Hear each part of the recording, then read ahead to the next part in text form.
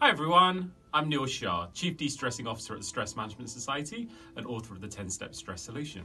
It's almost International Wellbeing Wednesday. The theme for this year is sleep, and it's really important that we consider how important sleep is to improve our well-being and how poor sleep can be both a cause and a symptom of stress. This year we're going to be working with our friends at Rescue on a restfulness campaign, encouraging everybody to understand what they can do to improve their sleep and to ensure that they wake up in the morning, feel refreshed and re-energized and ready to tackle whatever challenges life might throw at you. And what we've done here is created the perfect sleep environment. The kind of things to consider to help you to wind down at the end of every day to be able to relax before you get into bed. Gentle background music is always useful. Reading a book that's going to help you to be able to relax and tune out from all the buzz and the noise of the day. Having a warm drink.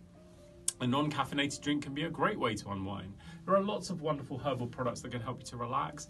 Dimming the lights and making sure that your environment isn't too bright. And obviously, as you are then starting to prepare to go to sleep, an eye mask can be really, really useful.